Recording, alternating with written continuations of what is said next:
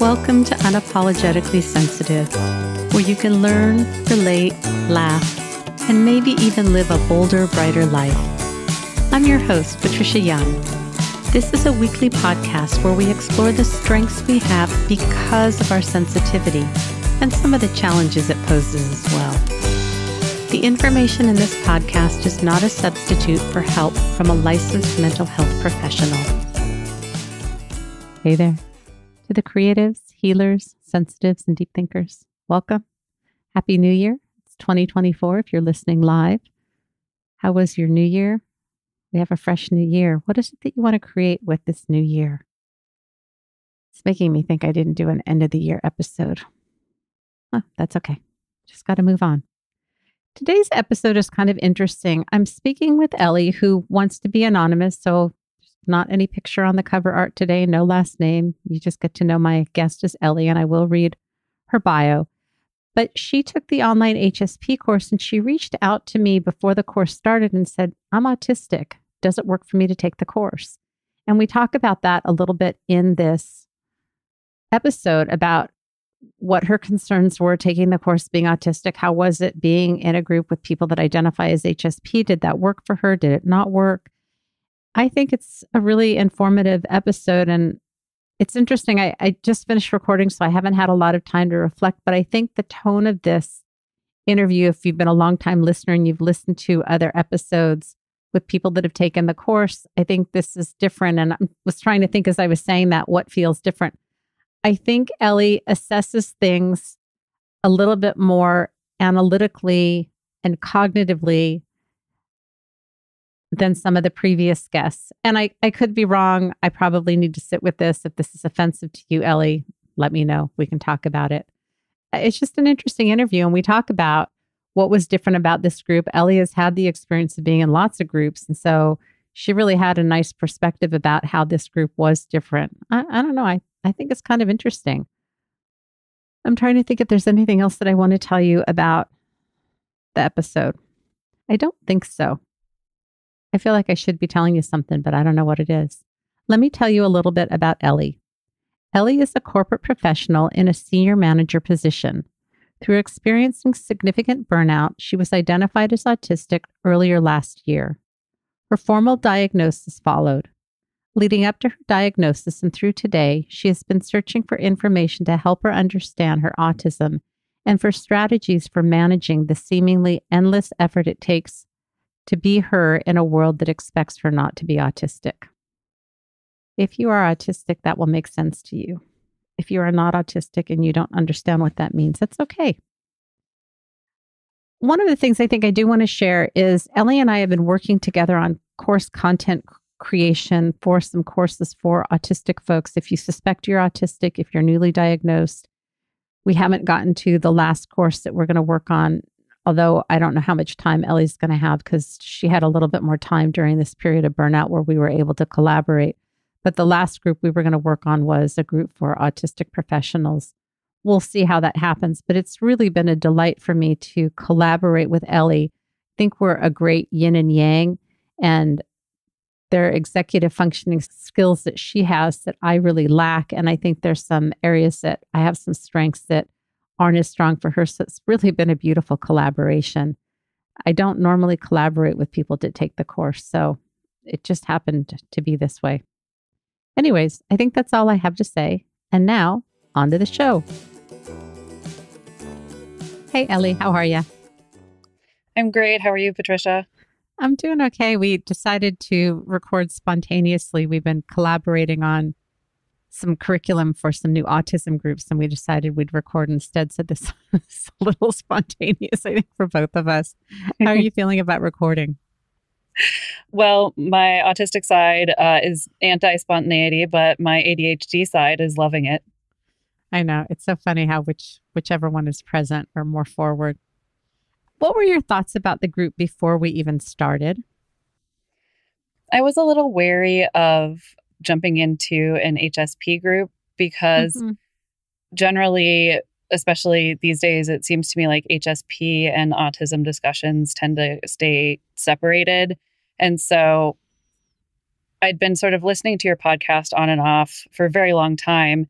And I was curious about the course, but I wasn't really thinking of participating in it until you mentioned that you were looking into autism yourself. And so that made me trust you and the course enough, because I knew that you would know enough about sort of what's going on and the discussions around autism that you wouldn't end up being inadvertently hurtful or dismissive about it. Even if people don't intend to be harmful, sometimes just discussions around autism can end up being pretty challenging. So that was the reason that I considered it. And I was still pretty wary because I knew that it was going to be a course that was centered on the HSP experience. And while I came to autism through an HSP lens, I definitely have been focused more on autism lately. Sure. And you reached out to me ahead of time and said, hey, I'm autistic. Does it work for me to take the course? So we had a little bit of a discussion about that once you decided to take the course. Yeah. And that was really helpful for me because I also wanted to have you know from the outset that I'm autistic and that it was something that was going to be showing up in whatever way it did throughout the course. And your response really made me feel comfortable that you weren't going to, I don't know, have me sit in a corner or something metaphorically. I'd be in the corner with you. True. But it was really encouraging. And then also your sort of follow up to the potential group members about this is the environment that I want to create in the group. And this is, sort of what you're signing up for. That really gave me a lot of comfort that I was in the right place. Are you talking about the email that I sent out initially? Yes. Okay. So for the listeners, if you don't know what we're talking about, when somebody lets me know that they're interested in the course, I actually call it kind of my rappel video, and I have an email. And this started during the last couple of years during COVID when we had a lot of political things happen. And I just state that I'm so inarticulate, so I'm not even going to say what it is. But there's an email that I send out that says, these are the things that I stand for and that I represent. And if these are things that are not okay with you, this isn't the group for you. And while we all have stuff that goes on, you need to be able to recognize that you have something going on if it's going on and name it. I don't expect anybody to have worked through all of their stuff. We all have things that come up, but it's a way to gauge where people are in their awareness and in their process. And if you know you have stuff and you can name it, that's great. So that's what you're talking about. And have felt reluctant about having it, but I find that I get the best group of attendees when people are really clear about what's going to happen. Because during one of the HSP courses we had, my mind is it's skipping a little bit, but with George Floyd. And so that was something that came up. And so talking about racism, talking about sexism, and talking about, I don't know, can you help me with some of the other things that we talk about that are in that first email? Just sort of the human rights, just respect for humanity, empathy for others, things like that are just kind of core things for a lot of people. If you're LGBTQIA, if you're in that community, we're supportive. If you're neurodivergent, we're supportive. So that there's room and space for marginalized groups that typically don't get respect and support. And that's really important to me. And so I want to make that clear from the onset. It's not a political group by any means, but in the last 4 or 5 years, we've gone through some pretty intense things in the world. And so we have to negotiate each group about how we're going to navigate that. Yeah. And I mean, to me, I think it's a little bit, we're all informed by all of our identities, right? And so the idea that we could just divorce some of our identities from our HSP, or in my case, autistic identities, just seems to be a little bit of a fiction to me, where if we take an intersectional approach, which that is where we started in this discussion, I feel like that really respects the whole person and allows people, my hope at least, that people can show up as their whole selves, because I think a lot of us who identify as HSP or autistic are not used to being able to show up as our whole selves in any respect, regardless of our other identities. Right. And then we often have other areas that are marginalized, and then those parts also don't get respected, or, yeah. So anyways, okay. feeling like I'm stumbling over my words today, and I guess that's just what you get today. I mean, it is a hard topic to put words around. So, I mean, I do think that that's, to me, another thing that represented for me was that you were creating a situation where you weren't afraid to take on the hard conversations, even if they are conversations that, are sometimes lead us to stumble around. Right. Thank you. Thank you. Did you think you'd get anything out of the group? So I know in one of your episodes a while back, you talked about how you're used to being disappointed. Mm-hmm. I am very much cut from the same cloth on that. And so I was cautiously optimistic. I'd listened to your podcast. I really thought your perspective on a lot of things resonated with me. And so I thought, well, okay, if you're leading the group and we have people who came to it through your podcast or through working with you or something like that, then odds are good that there would be something that I would get out of it. But I can't say that I was expecting necessarily to get anything out of it, but I was hoping that there would be something that I could take away with me. Yeah. Yeah. I think it's also really common. I'm going to speak through the lens of autism. My sense was true for me when I identified as HSP. What I hear often is that autistics come to therapy having a lot of insight and being able to name what they struggle with. And therapists will often say, you have such great insight. What can I do for you? And part of what the role of me in this, not that the group is therapy, but I'm just really struggling today with my words. So I just get to lean into it and embrace it. That part of it is that you may have a lot of insight into yourself and your process. And my job is to see how that fits into the bigger picture and to name what things you're getting stuck with, where you might have some, maybe having a different perspective is helpful, reframing. And I think that that's something that is different about this group. I know you gave me a list of questions that I gave you that you wanted to answer. We're diverting a little bit. Are you comfortable responding to what I just said? Yeah, no, I think that is one of the unexpected things that I got out of the class is that definitely I've heard this from a lot of other people who are late diagnosed autistics, but I've always spent a lot of my time, it's always been a major interest for me looking into sort of psychology and how people work and just studying people. And that included studying myself and how I related with the world and everything. And so having the autistic lens on that provided both more in the way of kind of explanation of how I was, how I am the way I am, but also avenues for further discovery and learning more. And so I have spent a lot of time looking at things and learning about how people interact. And it was clear that some of the people in the course had spent less time on that and were less comfortable with some of the concepts. And I didn't feel like there was any difference in how we all participated fully in the course, in that it was really fun to be able to share ideas with people who hadn't, necessarily encountered them before.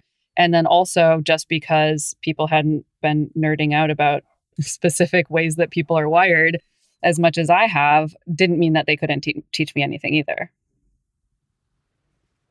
What did you think during and after the first group?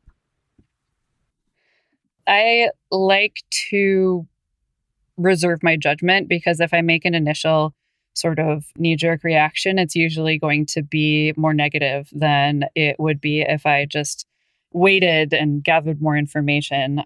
And that being said, I don't feel, it definitely wasn't negative after the first course, but I also don't feel like the first course really gave me any significant indication of how valuable the rest of it was going to be, because it was, it's always, I think it's especially hard, at least for me, to be in a group of people that I don't know.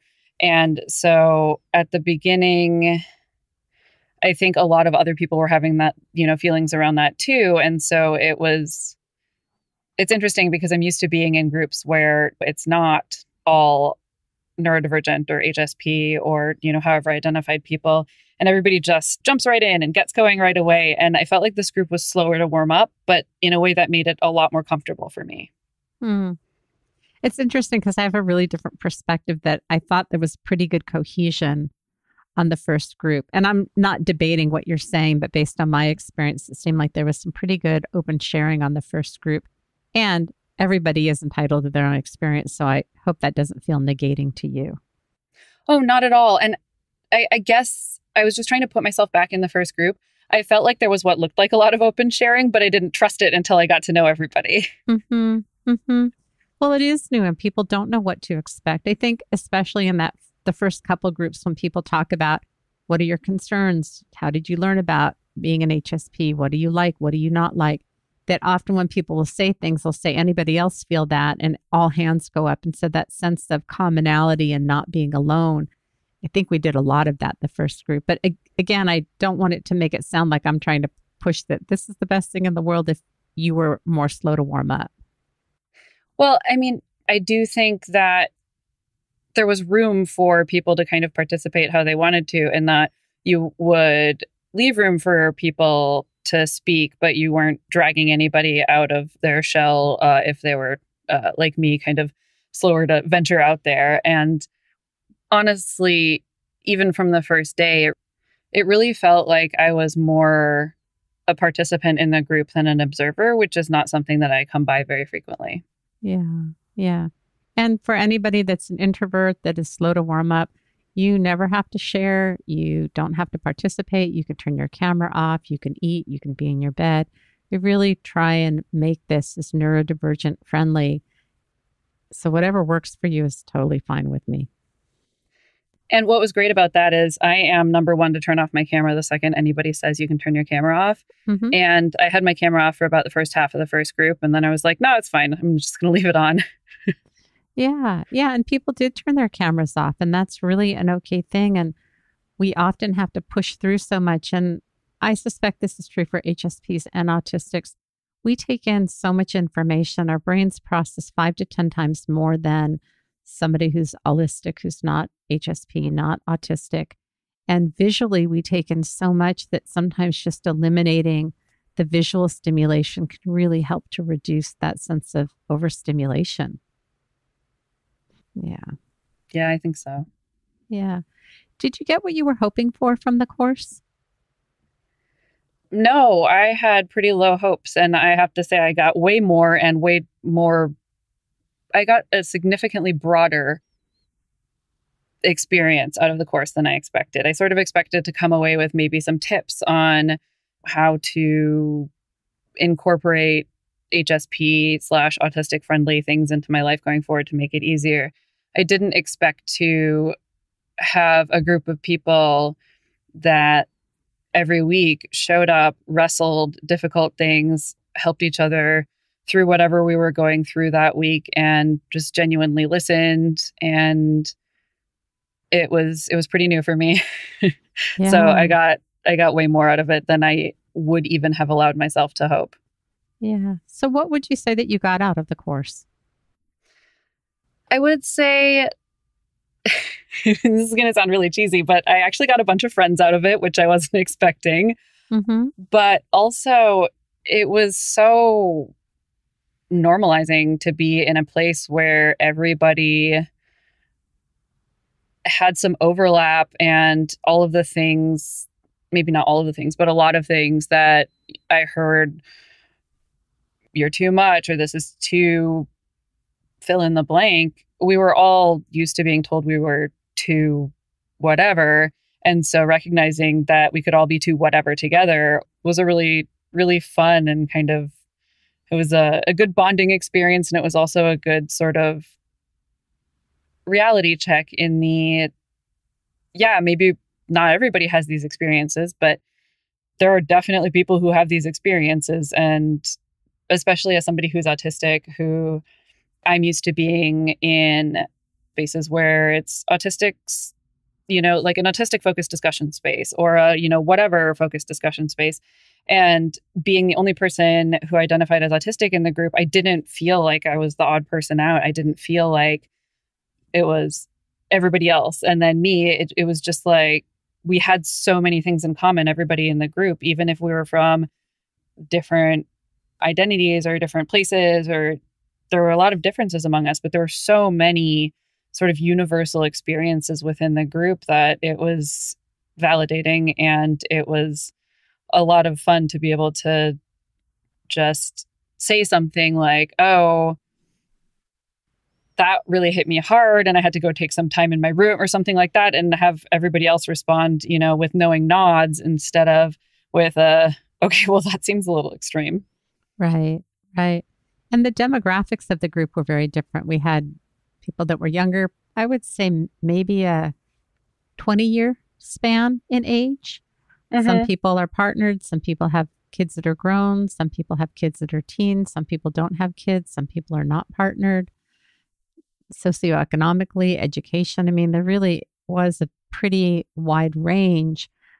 But I think this is the gift of being in a group of folks that are neurodivergent, that there's enough that is common, although everybody has a very different presentation. But that commonality, I think, is where there's a sense of like, I'm home. These people get me. Yeah, that was really great. And also honestly, it was a little frustrating at first because I was definitely part of this, but everybody was sort of apologizing just kind of as a knee jerk for like, oh, I've been talking too long, I'm so sorry. Or, I'm taking over the conversation, because we're all used to feeling like we have to say things like that. And I definitely, I wasn't an exception. I was preoccupied with performing, normal for the first, normal in quotes, for the first meeting or two, just because we were all in our sort of default setting as being the ones who stick out in the group. But I think, not that I've completely kicked the habit of over apologizing, but I feel like there was a little bit of a more room around that and more understanding that we're all coming from the same place in that respect. Yeah, that wound of too much. Ugh. That's a big one. I think you talked about this, but I want to give you another opportunity if you have anything else. What was unexpected?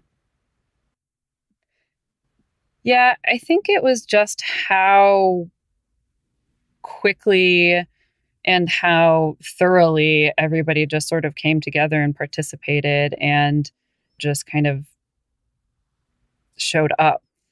I've been in different sort of group places before, and it's never been something where it seemed like people were all in as much as in this course.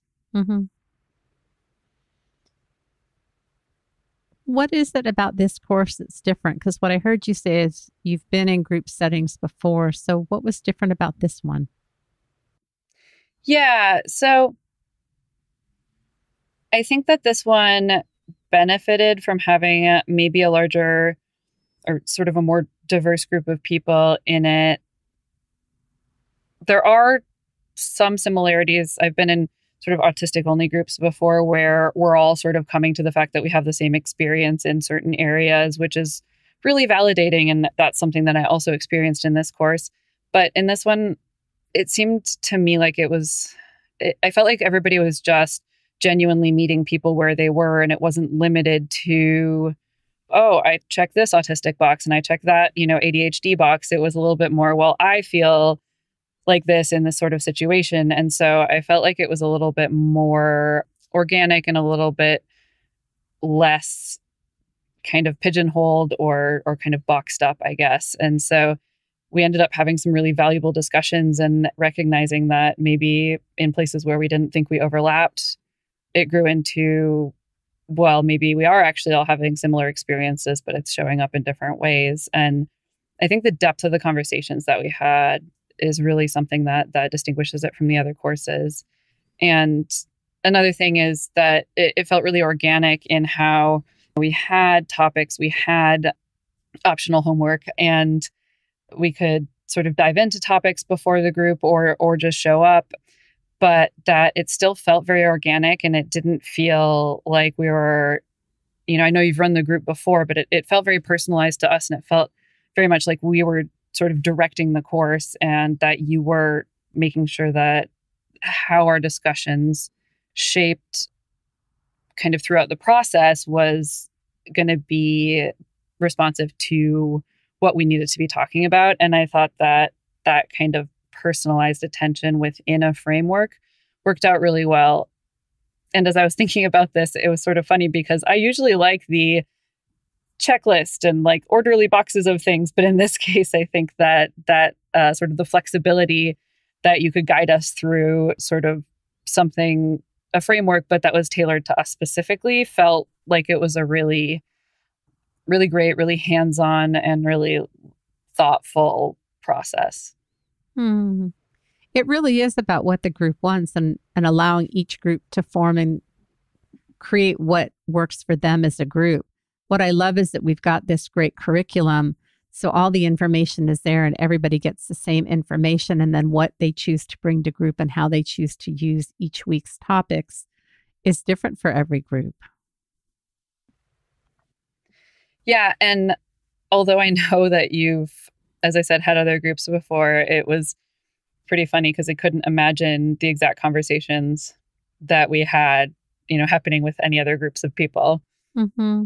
And I mean, honestly, we had a decent sized group. And when I showed up at the beginning, I was a little wary because usually if it's like 3 or 4 people, I'm okay. And then if it gets bigger, I start to feel like there are too many people there. Mm-hmm. But that shook off pretty quickly. Yeah, your group was 6, which is a really nice sized group. Yeah, it was good. And it was great because it felt like everybody overlapped with everybody else in some way, but then was different in another way. And so we had a lot of good sort of perspectives and experiences that everybody was able to kind of put in and talk about. Yeah. Yeah. How was it being with a group of other HSPs, neurodivergent folks? I know you kind of touched on this before. Yeah, it was, I do feel like we all, as I sort of mentioned earlier, we all sort of started a little bit more guarded. And by the time we got to the middle, I would say, of the course, I felt like I was showing up differently. And I felt like the whole cohort, everybody else was showing up differently too. Not necessarily fundamentally differently, but maybe just more thoroughly. Yeah. It usually takes about 4 weeks for the group to really get cohesive, although some groups, and your group was one that I felt on the first night was very cohesive. But it generally takes about 4 weeks, which is why I have it go for 10 weeks, because that gives time for group formation from that time when people settle in a little bit more to go a little bit deeper. Yeah. And it did feel kind of the first night like it sort of felt full of promise, where everybody was just sort of participating from the get-go. And I noticed I wasn't hiding, which is, again, new for me in a group. Sure. Yeah. Did you feel seen and heard and honored? I did.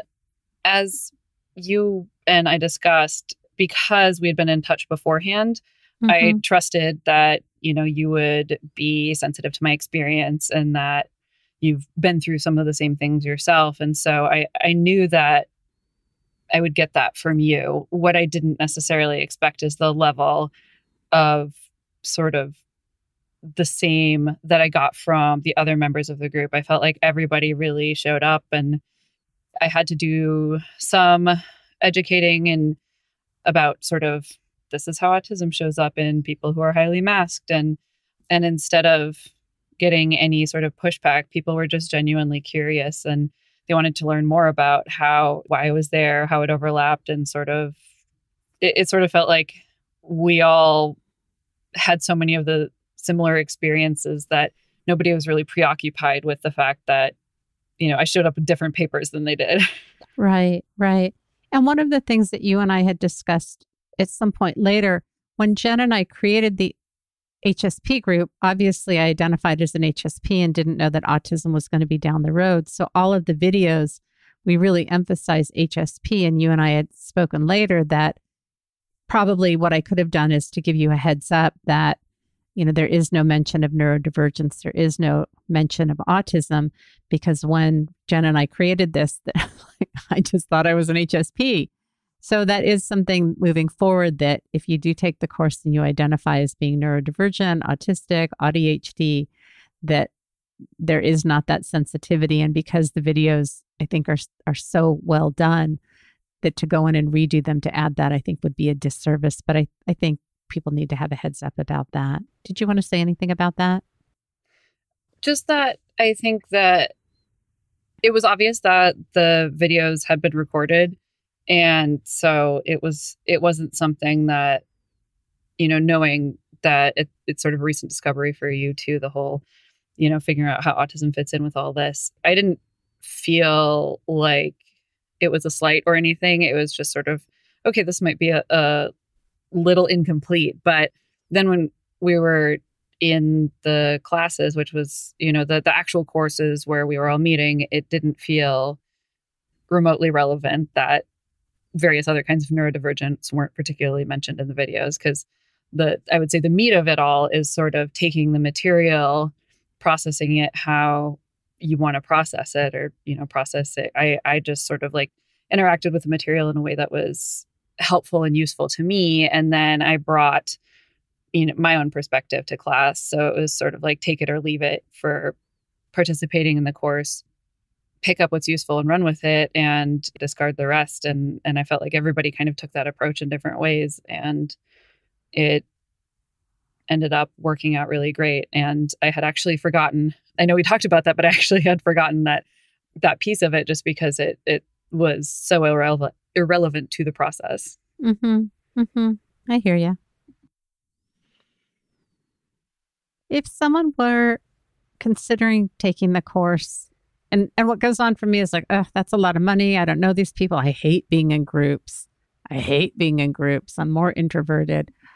What would you say to them? And you don't have to address what my imagined perceptions of people saying are, but what would you want to let people know? Yeah, if you're thinking that you're interested in taking the course, if you're thinking that you might be interested in taking the course, you're definitely interested. If you know this podcast, you know that Patricia is really thoughtful and really great at having discussions. That also plays out.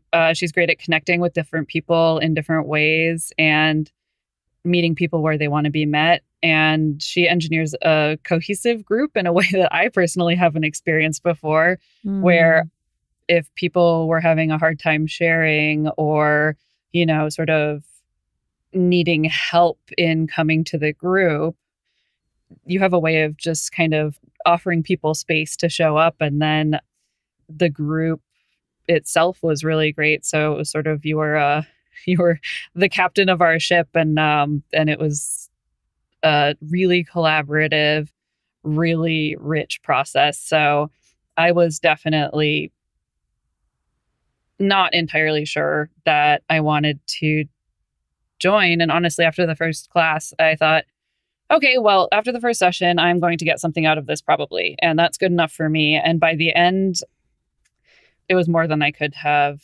imagined, honestly. Oh, yeah, it really is a beautiful process. And it's interesting for me because I've been teaching these courses, or this course, for over 5 years now. And to see how I teach has changed. And I think I was very much in it in the beginning.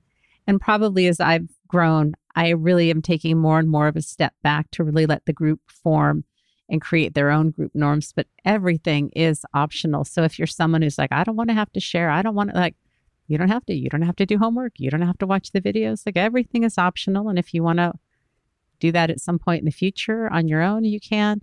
That this really is about what works for you. And so much of what we experience is trying to fit in and look like we're neurotypical in a world that is not really designed for us. I really wanted to create a space that if you've had a bad day, if you're tired, if you're crabby, that this is still a safe place to come where you don't have to pretend like everything's okay. And I think creating that sense of safety when people get to a place where they're okay with that really makes it a nice place to be. I think it does. And I think, I very much experienced the sort of feeling you were trying to create. So I would co-sign that. And then also, I did want to mention that having permission not to do the homework made me really want to do the homework. Mm-hmm. And I got a lot out of it. But I also knew that if I didn't prepare as much as I normally would, I would still be able to participate and interact, and I wouldn't be showing up as somebody who hadn't done the homework and is getting in trouble. Yeah, there's no checking. Did you do the homework? Are you prepared? There's none of that. It's totally up to you. There is one week where we have an exercise, and I just let people know you don't have to do it. It's kind of a powerful exercise if you want to do it. And if not, that's okay. Everything is optional. So if you do have a PDA profile, I think it's pretty PDA friendly. I'd have to agree. Yeah. The question is, how are you feeling about the group ending? And I'm just going to ask it to you that way, and then you can respond. Not. Yeah, so we're not ending. We're doing follow-on group sessions for a little bit afterwards. And thank you for making that option available. But then also back to my previous note, we're actually friends now. Like, we're starting a book club. We are still connected. And it's something where at the beginning of the class, I didn't necessarily see any sort of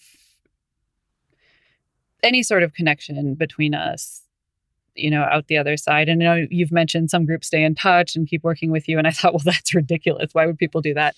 It's like you go to a class and then you're done. And it's just been so great getting to know everybody and being able to just show up as we are and talk to each other. And so, in the spirit of parallel play, we are doing a book club. We're still doing group, and we're in touch, I think, in a way that had we not been through the course together, we wouldn't have ever engaged on that level. And we certainly wouldn't have met each other. But it was a really lovely experience. And I think that everybody in the course was great and brought something different. And I don't know, I feel like I got a lot out of it. And I feel like I got a really good group of friends out of it, which is definitely not on the list of things I even thought were possible.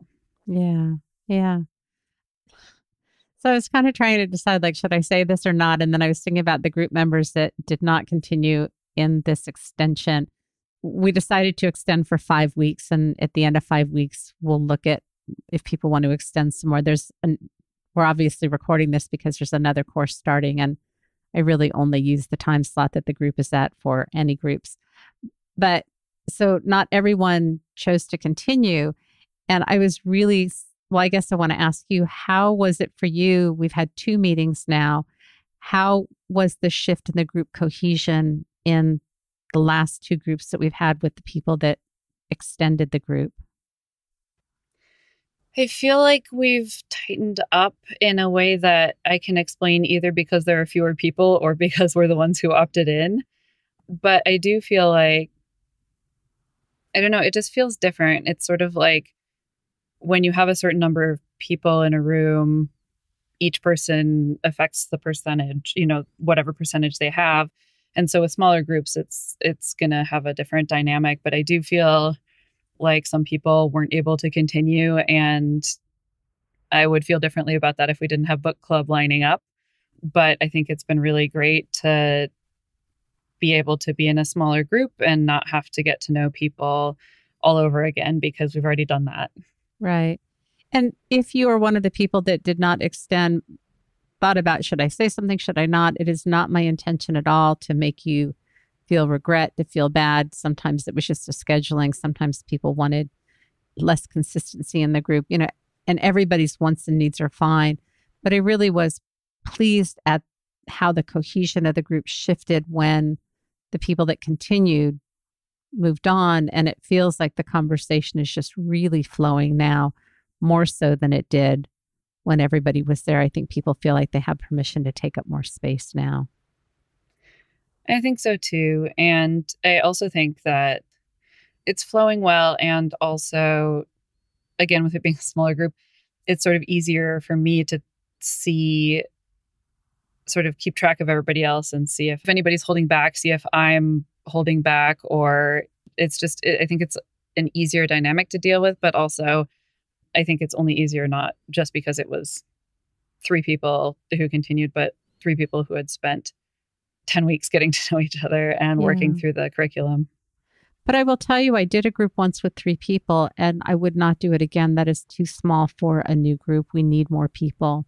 And it did not go as well because we needed more people for a newer group. But for a drop down, it really worked.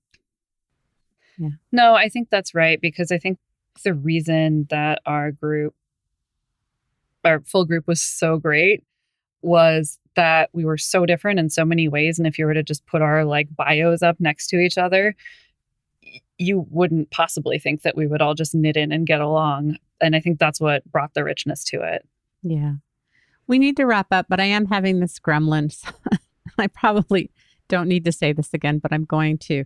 That I loved the group when everybody was there. It was a very cohesive group. It was a great group. And I don't mean to imply that it's better, or it is different, that it's smaller.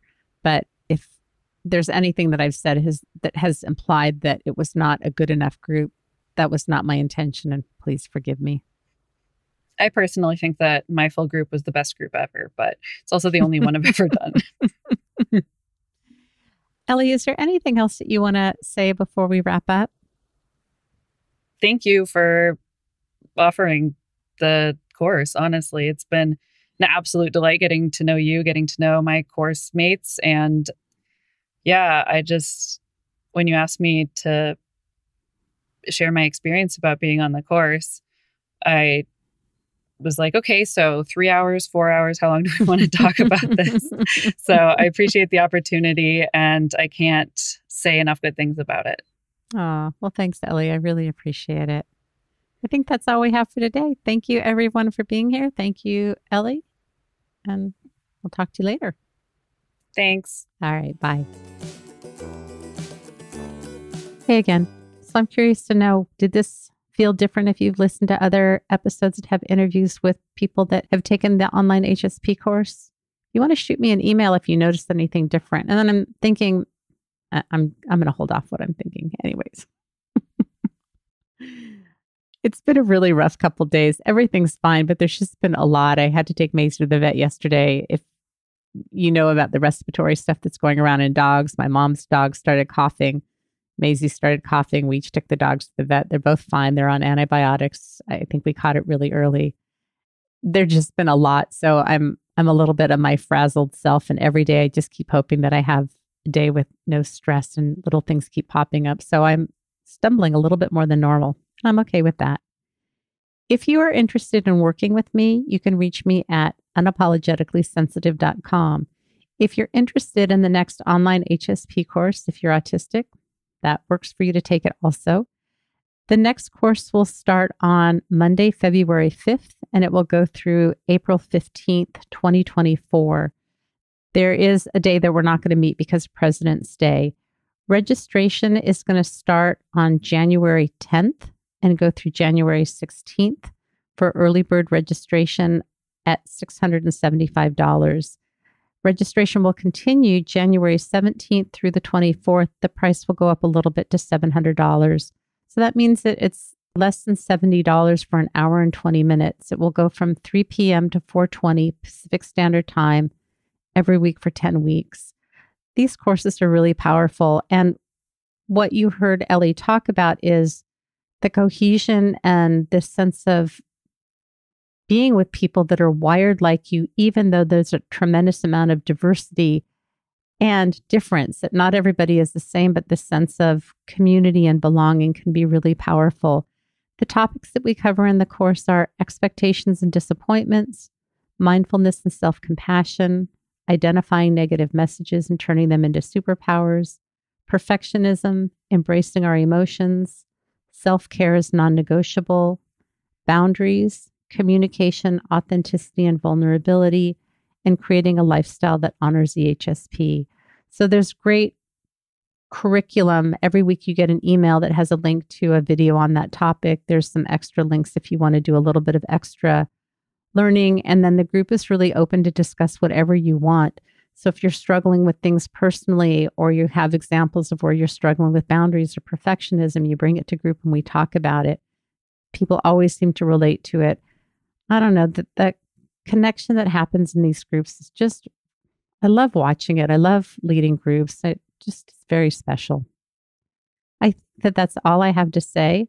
I hope you are having a good new year. What is it that you want to create in this new year? Remember, Sensitivity is nothing to apologize for. It's how your brain is wired. You have a right to take up space. You have a right to feel everything that you feel. You have a right to have big feels, little feels, no feels. It's okay if people don't like you, don't understand you, don't get you. You're not for everyone, and everyone is not for you. You have a right to pursue the things that are important to you. You have a right to stim, to make noise, to wiggle, to shake, to do whatever it is that brings you joy, to engage in your special interests, to info dump. You have a right to love being with animals, love being alone, love being with people, love moving your body. It's okay to feel irritable. It's okay to feel cranky. However you're showing up, messy, imperfect, loud, quiet, all of you is really okay. I'm so glad you're here. Thank you for being a listener.